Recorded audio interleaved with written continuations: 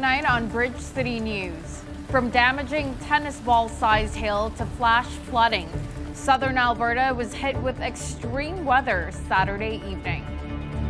Demonstrators across the United States are demanding change by damaging and defacing Confederate statues in the wake of George Floyd's death. An open letter to the Prime Minister and premiers from the Canadian travel and tourism industry. Your nation, your province, your southern Alberta. From the heart of Lethbridge, it's Bridge City News Weekend Edition. Good evening, I'm Loris Alexander. Thank you for joining us. In mere minutes, parts of Calgary being pummeled by extreme weather. Environment Canada warned of a dangerous thunderstorm moving to the region, possibly producing up to tennis ball-sized hail. The hail damaging homes and smashing out vehicle windows. The northeast corner of Calgary being hit the hardest. This was a scene on Deerfoot Trail, semi-trucks and vehicles stranded in a pool of water.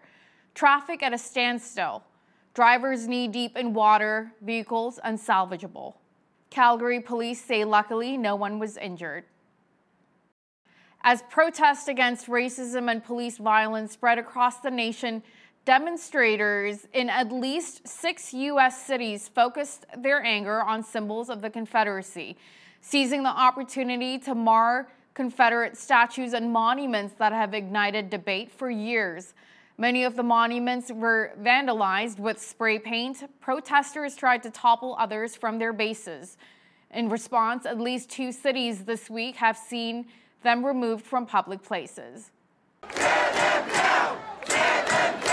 In this moment, everyone is sort of expressing their anger with the fact that it's been over almost 200 years since the end of slavery. And we're still dealing with racism. We're still dealing with police brutality. We're still dealing with unequal treatment.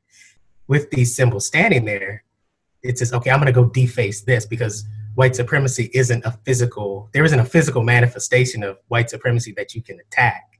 But here is this monument that I can deface and I can spray paint and I can superimpose images of George Floyd on. And that's where I can express my rage and my anger. Almost every southern county has a Confederate monument on the courthouse lawn. And that is really significant because that is the place that is really the center of government for the entire county. It's the place where people are held in jail before they are put on trial, if they are ever put on trial. When you think about the history of lynching, that's the place where often a victim is kidnapped from, or where a sham trial takes place before a terrible event occurs to that person. And so these monuments become really indelibly linked with that. Alberta announced 37 new cases of COVID-19 on Saturday, bringing the total number of active cases in the province to 403. 1 death was also reported. Well, these are pretty desperate times for the travel and tourism industry. It's been hit hard by COVID-19 and the resulting border closures.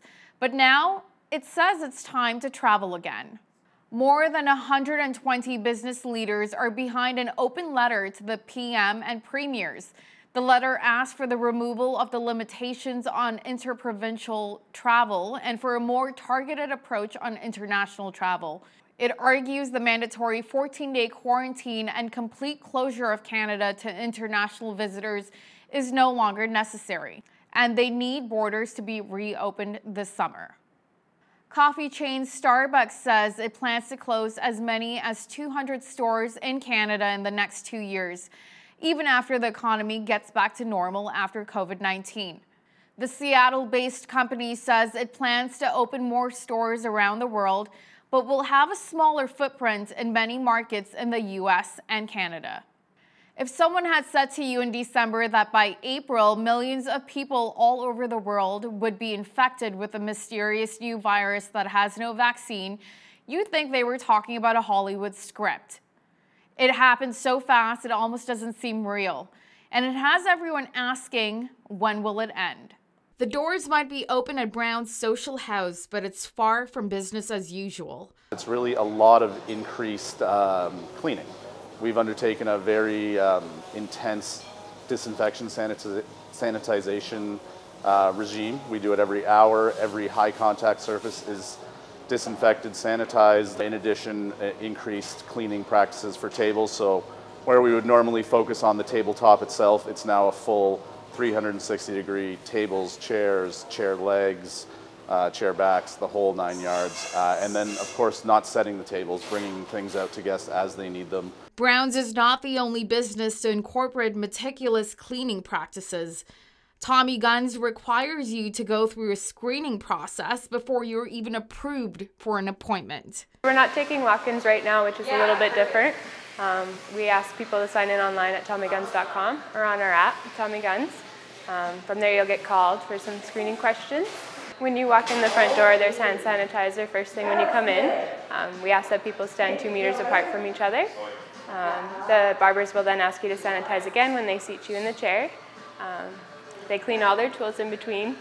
Sales manager Archie White at McDonald Nissan says people do a little more work online before they come into the dealership. Our traffic was down anyway. People deal online a little bit more. One thing we had to do in our service department is because it's a smaller area in our service drive-through is it's just limit 1 car every visit. So normally we'd have the door open, 2 cars in, 1 car waiting outside and handling every person. You just can't do that anymore, right? Because you have to limit how close you get to people, right, on a daily basis. So it takes some learning, it takes some patience. So if you come in through service and you see someone in our drive-through, it's because we're helping that one person only. We could all use a little therapy right now as we tackle navigating the remnants of COVID-19. One Southern Alberta ranch is using a unique approach through horses to spread peace versus fear during this time of the unknown. What we do in animal-assisted therapy is we integrate the animals, mostly the horses, into the counseling process for conditions like anxiety, depression, PTSD, ADHD, things like that. For many, traditional therapies might not be the answer. For one family, they found solace in Tulsa. It's definitely different than talk therapy. I've been in talk therapy and you get a lot of pressure put on you in talk therapy, but here you have an animal to support you and you don't talk about all your problems. You kind of talk about a little bit and then you go on and you have a horse with you, which is always nice. Tulsa's been really great to her, and I have noticed that she's a little more optimistic about the future and also starting to show some signs where, letting go of the things that she can't control. Vanden Hook is aware that with uncertain times, the anxiety might be heightened more than usual. Well, I think the anxiety that comes with any change in our world is a big deal, especially for people who are already challenged with managing their anxiety.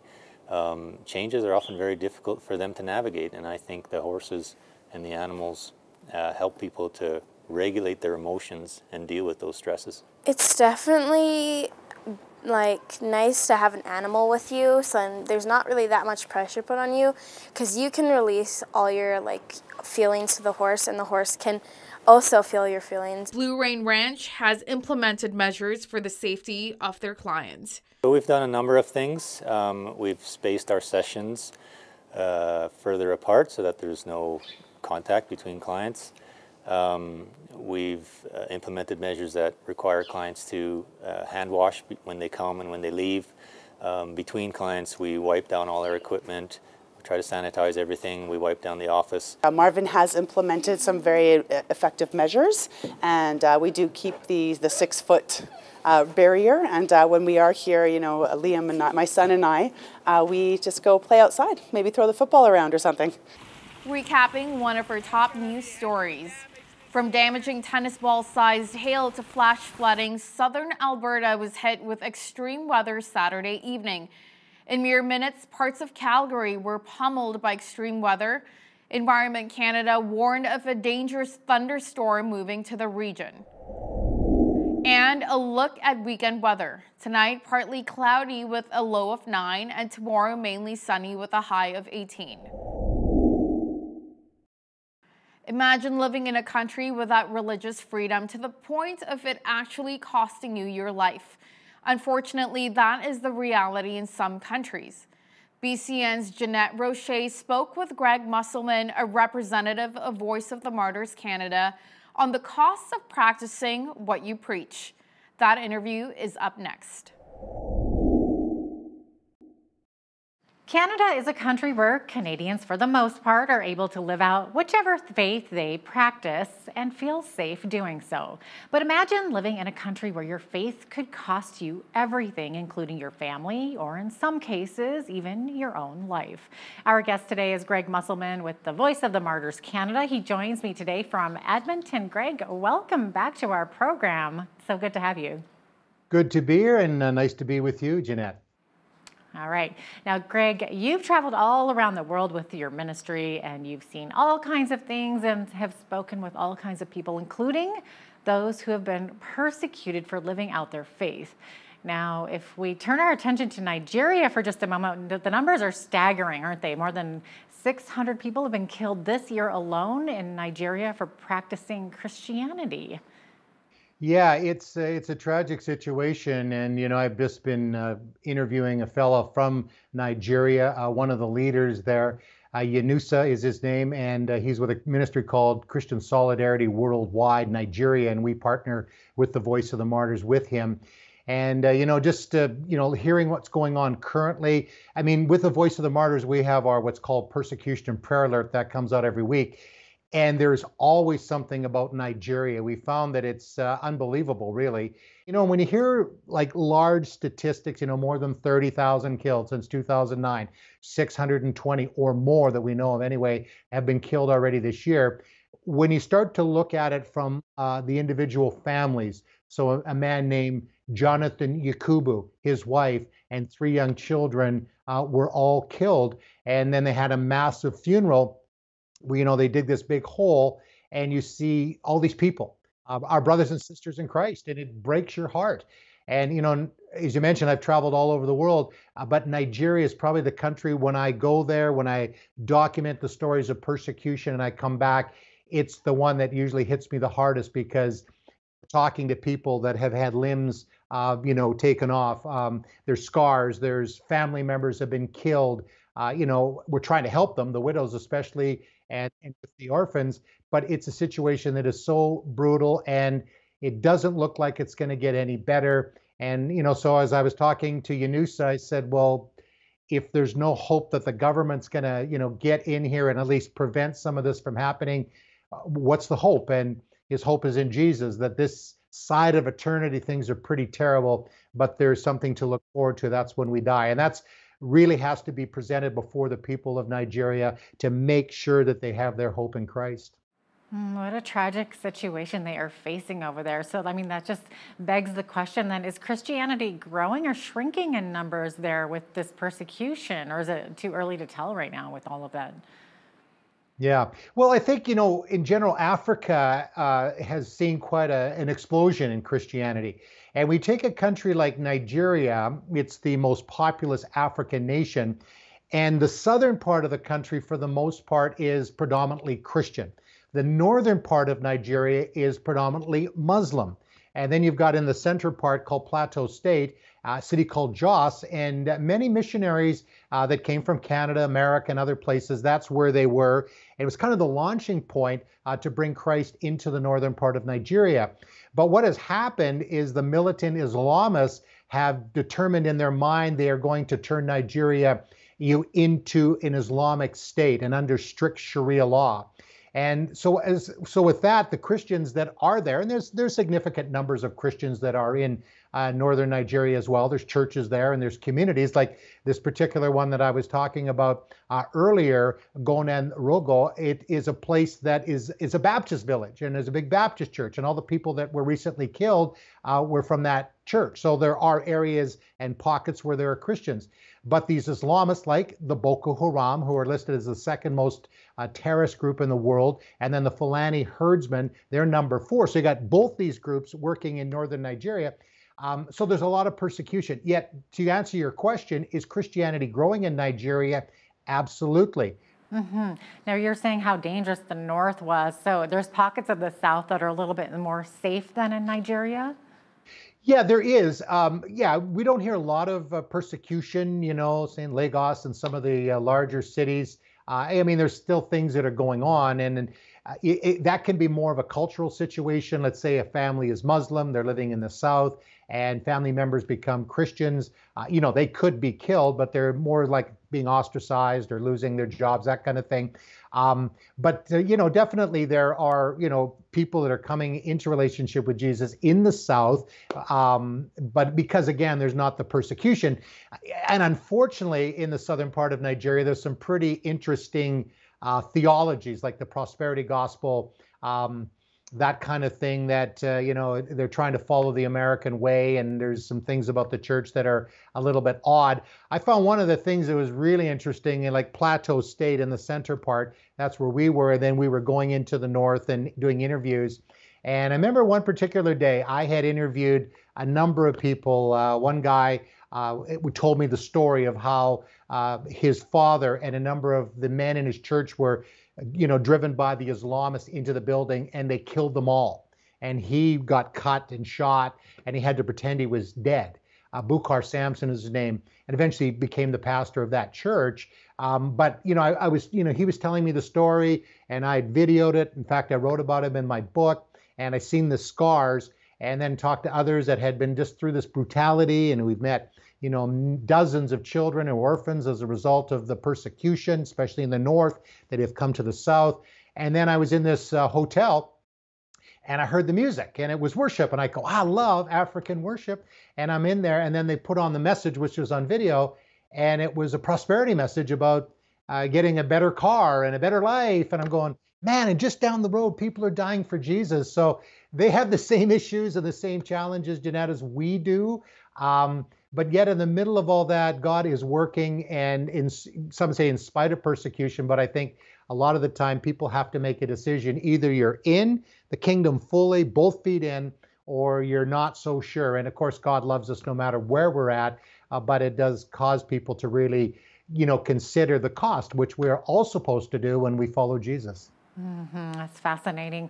And of course, speaking of dangerous countries to practice your faith, North Korea and Iran are certainly up there as far as most dangerous places to practice Christianity, right?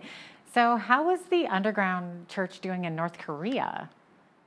Well, that's always a very interesting question, because for many years, our friends at Open Doors, another ministry that works with persecuted Christians, have the World Watch List. And North Korea, year after year after year, more than a decade, have been on the top of that list. Now, Afghanistan is close to that.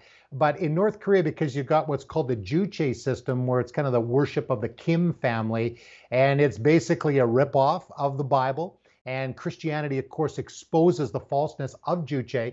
So if you're caught with a Bible, you can be put in a concentration camp. You could be killed. And not only you, but your family members. They're so paranoid of Christianity. I mean, interestingly enough, 100 years ago, North Korea was actually stronger than South Korea. Then the war came along, and then there was the split. South Korea now has 4 of the 5 largest churches in the world. And then just across that border, just the demilitarized zone there in between North and South, is you can be killed for having a Bible or for meeting. But the interesting thing is that the church still is growing. It's growing at a faster rate percentage-wise than here in North America. Now, they can't meet publicly. They have their show churches there in Pyongyang, but it's controlled. They can't openly meet. And so they're meeting in their homes, and they have to be very careful even to tell their children if they're Christians, because if their children say something at school, the children come home and mom and dad are gone, they are put in a concentration camp, never to be seen again, or they could even be executed. I mean, that's how serious it is. And yet they're meeting in their homes. And what's kind of an interesting thing is I was talking to Eric Foley, and we work with him. He's with Voice of the Martyrs Korea in Seoul, and I've had opportunity to be there and to meet North Korean Christians who are absolutely amazing people.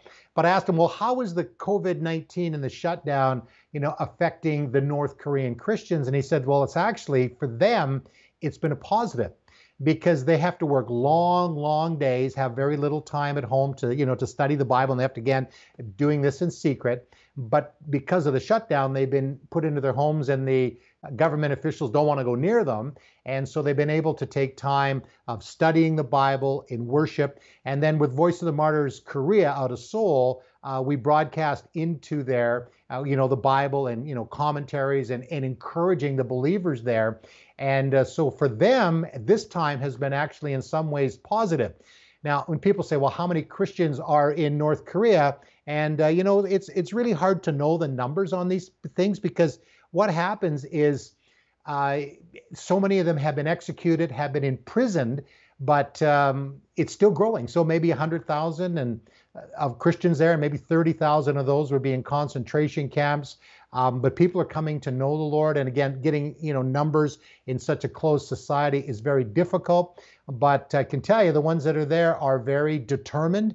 And when I was talking with Eric the other day, I said, well, how can we pray for Christians in North Korea? What should I tell my Canadian believing friends? And he said, it's interesting that he had asked that question of a North Korean leader many years ago.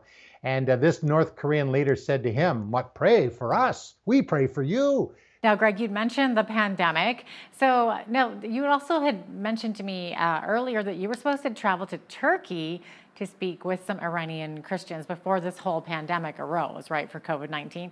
So maybe talk really quickly in the amount of time we have left about what you were going to do there. Yeah, we were going to go to Turkey, the southern part, and I was actually going to be doing a trip to Israel with 100 Huntley Street.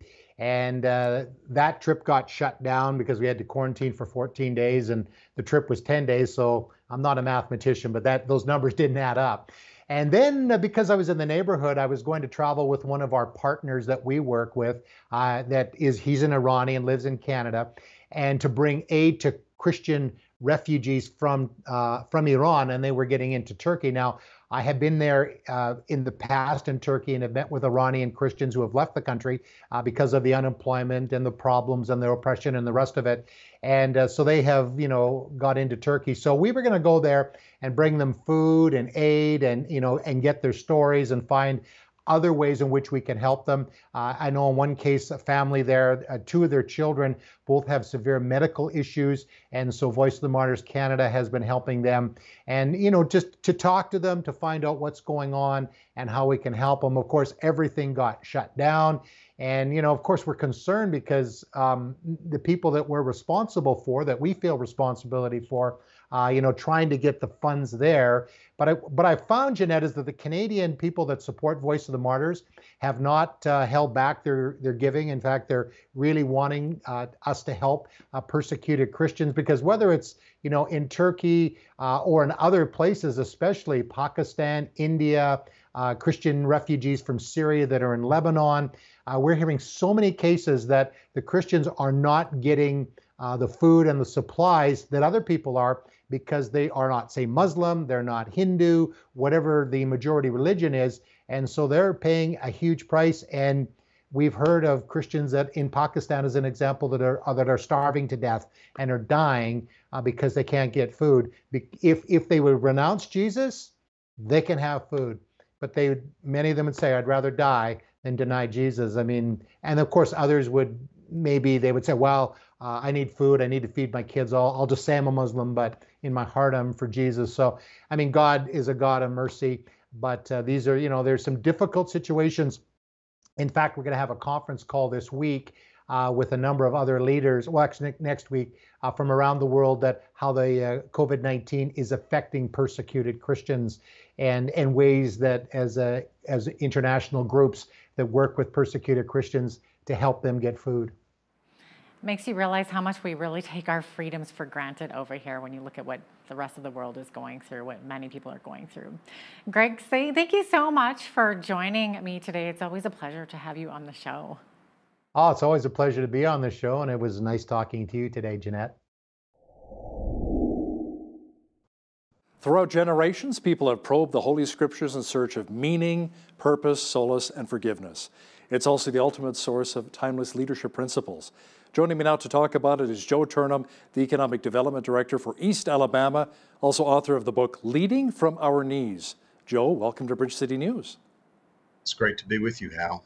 Now, do you think our recent challenges in both your country, in the U.S., and here in Canada have caused us to really look at leadership a little bit differently? Without question. And I think, most people think successful leadership breeds peace and tranquility, but often it doesn't. And I think leading amidst chaos and destruction and pandemic and economic calamity is probably one of the greatest challenges of leadership. And I think it rattles the faith of those who count on their leaders to solve problems. And many times these problems are beyond the scope of simple solutions. And that's when we measure leadership with a little different yardstick, as you would say. Or here in Canada, meter stick, that's right. Now, do we expect a little too much from those who lead us? Our mayors, our premiers, governors, like south of the border? What do you think? Hal, I don't think we expect too much of them. I do think that perhaps we are maybe overconfident or over demanding in what we think the results can be from leadership. We talk about in the book a little bit that many times leadership is not making a good or a bad choice, but making the lesser choices that hurt the fewest or perhaps give us a chance for hope. And I think in these days that we have to allow leaders to make a few mistakes, because they will make mistakes, and many times they're making important measurements of do we reopen society at a risk of increasing infections, or do we let people lose jobs or get people sick? And these are not easy decisions for leaders. And I think that people sometimes can get cruel and partisan when leaders don't make decisions that they totally agree with, when in fact, if we're constituents of faith, that's when we need to ramp up prayers, and we need to hope that our leaders are getting good advice. In the scripture, leaders and kings and judges, they relied on prophets and advisors, and so I think that we have to look for our leaders to be getting the best advice that they can get in these days. Joe, as the Economic Development Director for East Alabama, what have you seen in your present or past work with pastors, heads of state, or community leaders? Well, that every leadership situation sometimes is situational. And I think a lot of leaders are in situations they've never been in before. I mean, in economic development, we have massive job losses. We have things are getting personal. Places with very high economic standards, people are going to food banks. So you have to recalculate. I think you look more internally. No person is left behind. You have to kind of recalibrate how you make decisions and how you prioritize decisions. I know economic developers are looking to, sometimes instead of recruiting, we have to rescue. And I think that's been a big focus. And I think as pastors or leaders of faith, we have to look at maybe not giving the solutions, but giving hope and getting in the right direction, the right frame of mind, so that we can come out the other end of this situation that we're in. Hey, Joe, sometimes there are no right answers to complex challenges. How do effective leaders really navigate times of uncertainty?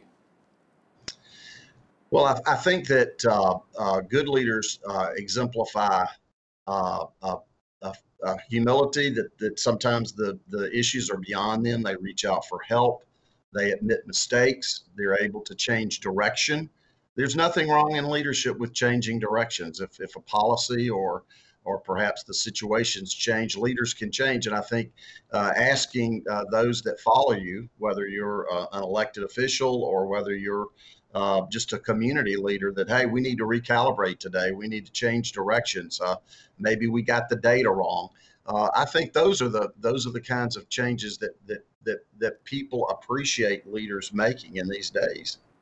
Biblical leaders were far from perfect, Joe. We all know that. Why does God often choose people who seem the least likely people to lead? Well, it's throughout the scriptures. I mean, you look at, whether people were grinding grain or whether they were fishermen or whether they were tending sheep. I mean, God plucked out people of really modest means that never went to leadership school. And the leaders of today, sometimes their job is not to lead for for a long time, but to lead through a certain situation. And I think leaders make mistakes. I mean, David was a man after the heart of God, but he numbered Israel. He committed adultery. He was an accessory even to murder, but he became a man after God's own heart. And the brothers of Joseph sold him into slavery and deprived their own flesh and blood of opportunity. And in the end, Joseph, when he's dying, looks around, he said, "You meant it for evil, but God meant it for good." So, I think leaders today, we need to pray for them, but I think also we need to allow good leaders to make some mistakes. So in your opinion then, what are some of the core attributes that make for a good leader? Humility. Always look for humility. I think in leaders that have a heart of love and service, and you can discern that in the way that they conduct themselves. And we say here in the Deep South, where I'm from, that we want leaders that will be cross bearers and not crown wearers. That people that seek to do leadership because they know it's a duty, a lift. It oftentimes brings you under scrutiny and burdens. People that run for office, or people that want the trappings of success or influence, or that need the affirmation of power, are usually people that I know will not last or be effective leaders. But a good thing is always humility and people that even have a sense of humor, that are able to be self-deprecating, because I think in leadership that it will overwhelm anyone. It doesn't matter if you're leading at the local or the national level.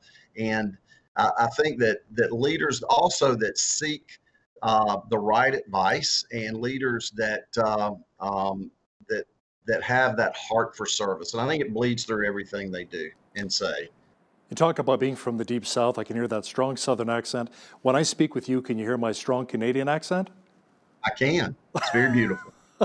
Okay. Why do you feel a real kinship with many of the characters and situations in the Bible? I have been a political candidate. I've won some races, lost some races. I have been on the edge of disaster. I have met kings, queens, leaders, presidents over many administrations, and have been almost driven to my knees and in trying to understand leadership. And the Holy Spirit spoke to me to write this particular book because I think leadership is lonely. Leadership can destroy families. I've seen many people get destroyed financially, legally, and otherwise being in leadership.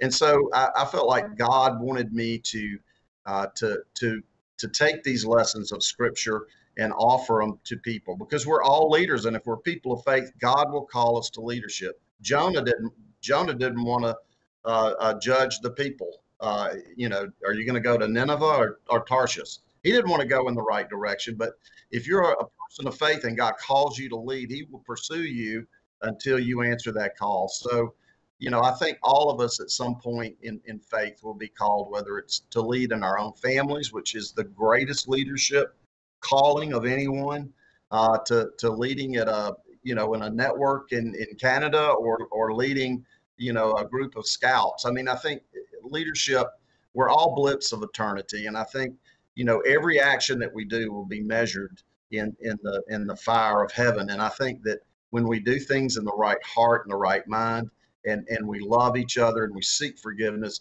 and I think in the United States today, we're seeking to understand. Daniel in the Old Testament set his heart to understand. And I think that leaders today, whether and you ask me a quality of a great leader, is leaders that want to understand and hear the opposing voices, and bring people to the banquet that have never sat there and hear their perspective. And I think for us to heal, especially in America in these days, love, listening, learning, humility, finding places of where we can agree and de-escalate. That's when I think the Holy Spirit begins to work through situations. Now, in each of your 365 entries, you provide a verse from the Bible and a takeaway lesson. Can you maybe cite an example or two? Sure. I mean, the title of the book, Leading from Our Knees, is actually from the book of Luke, and it's Christ setting the example of leadership. And it was Christ went into a mountain one night to pray, and it says he prayed all night. And when he descended from the mountain, he chose his 12 apostles. Big decision he had to make. Son of God, creator of heaven and earth. What does he do? He prays over his decisions. And I think that's a big takeaway. And the book is a read through scriptures from Genesis to Revelation, and we can see from the prophets and the prophetesses and the disciples and apostles, but Christ himself. He knew when to cleanse the temple and when to be quiet in front of a Pilate. And he can show us in our leadership journeys today how to lead a holy life and a holy leadership journey. Jesus provided the best example of leadership, Joe. What do you see as some of the qualities that Jesus had and demonstrated that we rarely see in our leaders today? Well, Jesus knew what his mission was, and he knew that that was going to be a lonely leadership journey. He knew he was going to be tempted. Leaders are tempted, and he went to the temple. Satan probably didn't offer him. Satan probably said, "There'll be no more plagues. There'll be no more death. There'll be no more tears if you follow me." And in Christ, that was a hard decision, but he quoted the scriptures. He knew the scriptures, and I think Christ also he loved people into the fold, but he also knew that leadership. There's nothing wrong with telling people of faith that there will be suffering in your journey. I mean, I also believe in prosperity and that people of faith can be rewarded by following the word of God. But if we are called to leadership, we will suffer. And Christ was a suffering servant. And I think that, I have not seen nor ear heard, nor has ever entered into the heart of any man the things that God has prepared for those that love him. And I think that if we as people of faith in this earthly journey and this leadership journey that many of us are given, if we will keep our eyes on the eternal prize, and that if we will love others as we love ourselves, and we forgive 7 times 7, and that God will lift us up and he will use us in the things that we do. And Christ is the perfect example of that.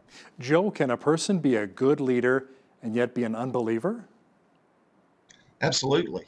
And, I think that there's certain principles of leadership. I mean, you don't have to be a person of faith necessarily to be humble or to be caring or to love. But we also understand that the kings and queens and princes and presidents are but the footstool of God. And many times, leaders think that they're affecting the outcome of eternity, but God orders the steps. I think he orders the steps of the faithful. I think he orders the steps of unbelievers. He's the God of all circumstances. So, yeah, sure. I think that anyone is used in leadership, and people can have the right heart, not necessarily know the heart of God. So what advice would you offer parents about their own role in leadership within their families?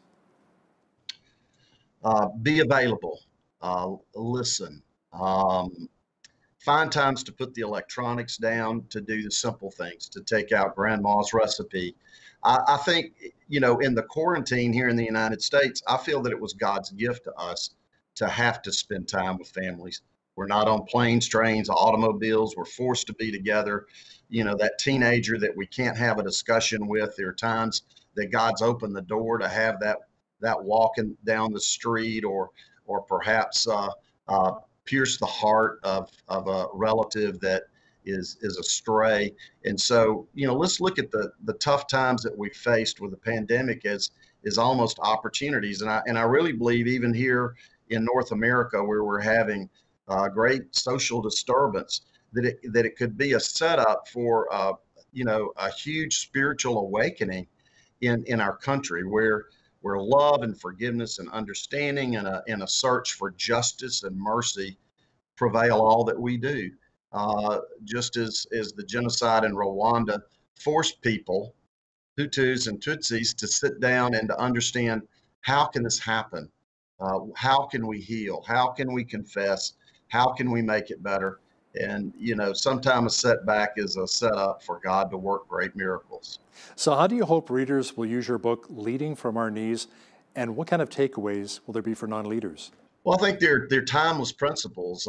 You know, you can read the Christian texts, and they, you know, they're about, you know, love and being accountable, and there are a lot of great principles there, just as there are in many faiths, in Buddhism and Islam and other religions. But I think if you look at it, that you will see that many of timeless principles that many generations have seen from great leaders are really in the Old and New Testaments of the Judeo-Christian texts.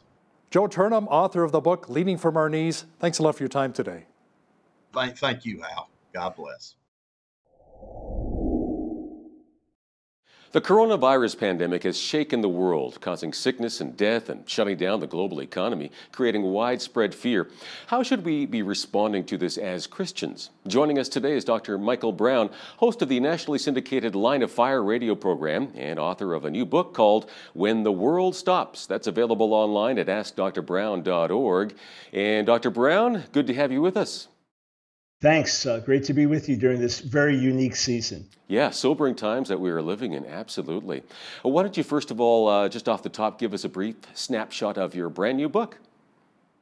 Yeah, I was stirred to write this in the midst of the crisis. I felt that God was saying something to his people during this time. We had so many questions. What about faith? What about wisdom? What about obeying the government? What does this mean to us as a church? So I was stirred to write this. Contacted a publisher and said, do you want to get a book out now? And basically started the book on March 18th. The book was finished 8 days later and is now out today on Tuesday, April 21st, amazingly enough. And you could say that there are two fundamental messages that come through every page of the book. One is fear not. We must not be in a state of panic. As God's people, panic is not appropriate. And no matter what's happening, no matter how great the upheaval, fear not. And the other fundamental message coming through every page of the book is wake up. I believe God is seeking to get our attention. I believe this is meant to be a divine reset time. I believe the goal is not to go back to life as normal. Things should be different when we come through the other end of this crisis. Well said. Yeah, there's a lot of fear out there. Lots of speculation, too, as to who or what caused or sent this virus.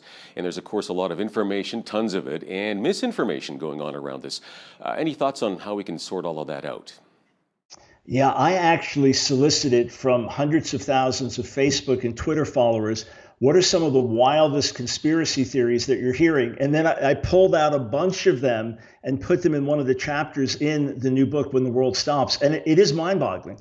Every day, through the day, I'm sent video after video, link after link. You need to look at this. You need to see this. You need to know what's behind this. And look, bottom line, right now, we don't know if this is a totally natural phenomenon. We don't know if this started in a lab in China. We don't know if the devil is behind this. We don't know if God said it. And just in terms of factual information that we have. But the key thing is not to try to figure out all of those things, but rather to say, what is God saying in the midst of this? And how can I respond practically? Look, if I'm driving down the road and suddenly the rain starts pouring, my thought is not, what caused this thunderstorm? My thought is not, is this due to natural climate change, or is this man-made, or is this an attack from Mars? No, I turned the windshield wipers on. We don't need to get caught up with every conspiracy theory now. The question is, how do we live practically in the midst of this? And what can we learn as God's people in the midst of this? I'm glad you shared that. People need to hear what you just said. Yeah, turn on the windshield wipers, focus on the driving, and leave the other stuff for, hey, government specialists, they can figure that out. All right, so, some of us are asking if this pandemic could possibly be the final plague talked about in the book of Revelation. Now, of course, the Bible's not full of conspiracy theories, it's full of truth, but, we need to sort that out as well. Is that happening now? Your thoughts on that? Yeah, that was the very first thing I wrote, March 2nd, the very first article I wrote on this, which is now part of the book.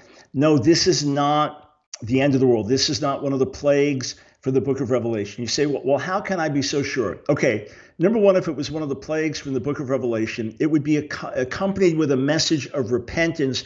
There would have been warnings, this is coming. The church would be speaking to the world and saying, God is judging the world, wake up. That's not what happened with this virus. The second thing is that it's not on the level of a plague from the book of Revelation. Listen, if it was one of the judgment plagues from the book of Revelation, quarantining wouldn't help, there'd be no vaccine, there'd be no cure, and we wouldn't just be measuring tens of thousands of lives lost. It would be far more severe. So I do believe that there'll be a shaking at the end of the age beyond anything we've seen. I have a whole chapter on that one day the whole world will be shaken. But let's put this in its right context. We're not going to have the number of casualties, say, that we had from the Spanish flu or from plagues in the past, the Black Plague in the Middle Ages and things like this. So this is serious.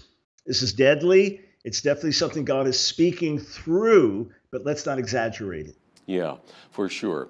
And another question that follows on the heels of that one, people are asking, are we in the final days before the return of Jesus? Well, if you want to look at biblical prophecy, maybe you could say we're in the period called the beginning of sorrows. I want to say this.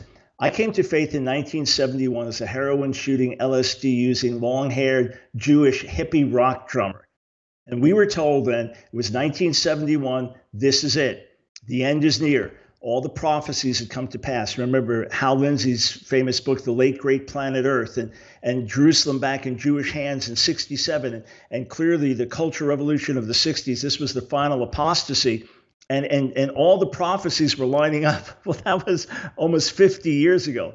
I was 16 then. Our oldest granddaughter is in college at the age of 18, 19 now. So we don't want to exaggerate things, and yet we want to look at what Jesus said. And he says in Matthew 24 and Luke 21 that you'll hear wars, rumors of wars, that there'll be famines, earthquakes in different places, even mentions pestilences. He says all these are the beginning of sorrows, the beginning of birth pangs, but then he says, but the end is not yet. So on the one hand, we've been in the period called the last days since Jesus died on the cross and rose from the dead. And every day we're getting closer to the end. But are we in the final seconds? Is this pandemic a sign that we're in the final seconds? In my view, no. But maybe in the period called the beginning of sorrows. Yeah, I would tend to agree with that. And as you put right out in the book, there's a need for wisdom and faith, right? So how do we balance the needs of our family along with the faith needed to live for Christ in this time of crisis? Right. So there's a difference between faith and presumption. Presumption willingly puts itself in harm's way and says, God will protect me. That's what Jesus says is putting the Lord to the test, and that we shouldn't do. So, for example, there was one pastor, a loved, respected man in his community, and he called his church together, defied the government guidelines, said, God is bigger than this virus. We're in a church that believes in healing. Encouraged folks to hug each other, said, look around, there are more than 10 people here. Well, tragically, he's now passed away. He's with the Lord now, but he died of that very virus. They haven't had the funeral service yet, at least last I read, because 4 other family members are battling with the virus. As wonderful as this man may have been as a servant of the Lord, that was presumptuous to do that. Proverbs 22:3 says this, that a shrewd man sees danger coming and hides. A naive man runs ahead and pays the penalty. So when your kids have chicken pox, you keep them home on a Sunday morning, lest you get the other kids infected. It's not a lack of faith. It's what's called wisdom. So I have faith that God's going to be with me no matter what. The opening chapters of the book, fear not. And then how to overcome your fears. The last chapter of the book deals with Psalm 91, opens up the Hebrew text of Psalm 91, a psalm of protection and promise. So I'm taking refuge in the Lord. I'm living without fear, without panic. At the same time, I'm seeking to exercise practical wisdom and also to love my neighbor as myself. I do not want to use my presumption to get infected. I don't even know it. And now I infect my neighbor. I want to step higher. And as long as the safety guidelines don't go too far or not oppressive and unnecessary, then I'm going to honor them for the sake of those around me.